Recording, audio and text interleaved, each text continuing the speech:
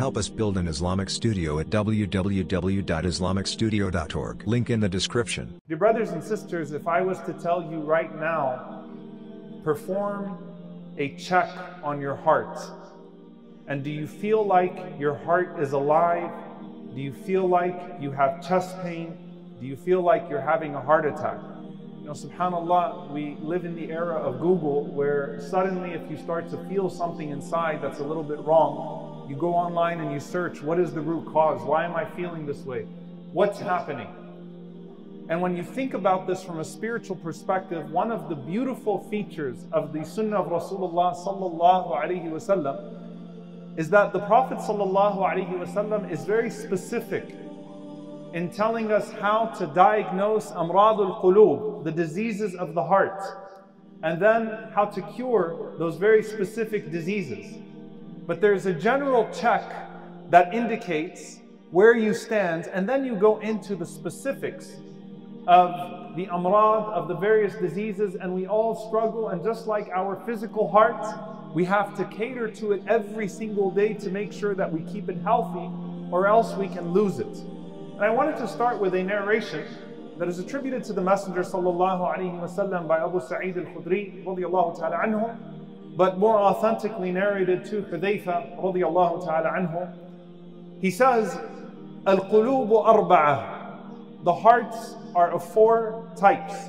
قال قلب أجرد فيه مثل السراج يزهر وقلب أغلف مربوط على غلافه وقلب منكوس وقلب مصفح.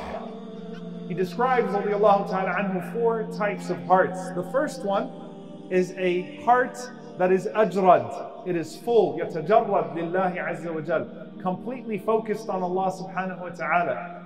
And this is a heart that shines like a radiating lamp. Qalbun ajrad. It's full of something beautiful and it radiates light. You know, when you see something that's so beautiful, you can't contain it behind anything. Subhanallah. The heart is so beautiful and the heart shines with that light. And then he said, sallallahu alaihi wasallam, a heart that is sealed. A heart that is sealed and it has a knot tied around its seal. And then he said, qalbun mankus, a heart that is upside down. And he said, sallallahu alaihi wasallam, and a heart that is wrapped, that is covered with something. Then he went on to say, radiyallahu ta'ala anhu, that as for al-qalb al-ajrad, the heart that is like a polished, radiating lamp, قال فقلب المؤمن. He said that is the heart of the believer. سراجه فيه نوره. And what is causing it to radiate is the light of faith. And then he goes on to say, وَأَمَّا الْقَلْبُ الْأَغْلَفِ فَقَلْبُ الْكَافِرِ. As for the heart that is sealed, that is the heart of the disbeliever. وَأَمَّا الْقَلْبُ الْمَنْكُوسِ. As for the heart that is turned upside down, فَقَلْبُ الْمُنَافِقِ عَرَفَ ثُمَّ أَنْكَرَ. That's the heart of a hypocrite. It knew and then it dumped it. Belief came to it and then it dumped it out like a container is turned upside down, and it dumps out all of the contents that could have cured that heart. وَأَمَّا الْقَلْبُ الْمُصْفَحِ فَقَلْبٌ فِيهِ إِيمَانٌ وَنِفَاقٌ. And this is the most interesting one. He said, as for this heart that is wrapped up, it's not sealed, but it's wrapped up. It's a heart that has both iman and nifaq. It's fed by two sources, belief and hypocrisy. فَمَثَلُ الْإِيمَانِ فِيهِ كَمَثَلِ الْبَقْلَةِ يَمُدُّهَا الْمَاءُ الطَّيِّبُ. As for the faith that is inside of it, the source of faith, it's like you have a stream of pure water that is going inside of it. So you have one stream that's giving it life. You know, when you have blockages in the heart, depending on how many blockages you have, that's going to determine the health of its pulse. Here you have the healthy stream, that stream of pure water that is going inside of it. وَمَثَلُ النِّفَاقِ فِيهِ كَمَثَلِ الْقُرْحَةِ. As for the source of hypocrisy that is inside of it, it's like an ulcer. And he goes on to say, يَمُدُّهَا الْقَيْحُ وَالدَّمُ, that it is fed by pus and blood. And he said, فَأَيُّ الْمَدَّتَيْنِ غَلَبَتْ عَلَى الْأُخْرَى غَلَبَتْ عَلَيْهِ. So whichever of the two streams is stronger at the moment, that is going to be the feature of the heart. So you have a heart that has some blockage, but it still has iman inside of it. And this is the majority of people. The majority of people feed their hearts with contradicting sources. And so the heart never really stabilizes. My beloved brothers and sisters, the condition of your iman is not stable. And there are 4 types of hearts. Number 1, the heart that is completely focused in Allah subhanahu wa ta'ala. It shines like a radiating light. And number 2, a heart that is sealed and has a knot tied around it. Number 3, a heart that is upside down. And number 4, a heart that is wrapped. My dear brothers and sisters, repentance and remembrance of Allah subhanahu wa ta'ala will clean your heart and strengthen your iman. Remove all the envy, jealousy, hatred in your heart.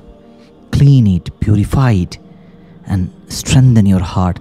Put the love of Allah in your heart. Put the love for Prophet Muhammad sallallahu alaihi wasallam in your heart.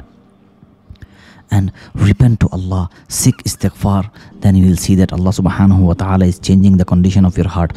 When you continuously sin, when you do bad deeds continuously, then a dark spot is there on your heart. And then when you continuously do sin, one after another dark spot falls in your heart, and then it becomes really dark. It goes to a state that it doesn't want to change anymore.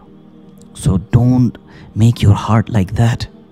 Change your heart and constantly seek repentance to Allah subhanahu wa ta'ala. The iman of a believer is not always stable, it's unstable. So when from time to time, check your condition of your heart, condition of your iman. During the time of the companions, they used to ask each other, how is the condition of their iman? The pious predecessors, when they used to meet each other, they used to ask, how is the condition, how is the status of the iman? Alas, nowadays we don't care about our iman much. Let's not forget about Allah subhanahu wa ta'ala. Let's not deceived by Allah subhanahu wa ta'ala. Let's take care of our iman. Let's strengthen our iman. Let's build a connection with Allah subhanahu wa ta'ala. Let's ask Allah for forgiveness, and let's turn towards Allah subhanahu wa ta'ala. When you continuously seek repentance and do istighfar, Allah subhanahu wa ta'ala forgives your sins. Allah gives you sweetness in your ibadah, in your worship. Allah makes good things easy for you. Allah opens the doors of opportunities for you. So always clean your heart. Make your heart in such a state that it loves doing good deed. It loves remembering Allah subhanahu wa ta'ala. Allah says in the Quran, "Ala bi dhikrillahi tatma'innul qulub." Verily, in the remembrance of Allah, do hearts find peace. Whenever you see that you are depressed, you are not feeling good, your heart is not feeling good, your iman is low, then at that right moment, turn towards Allah, do repentance, and remember Allah, do dhikr. Then you'll see that your heart is feeling better. Help us build an Islamic studio at www.islamicstudio.org. Link in the description.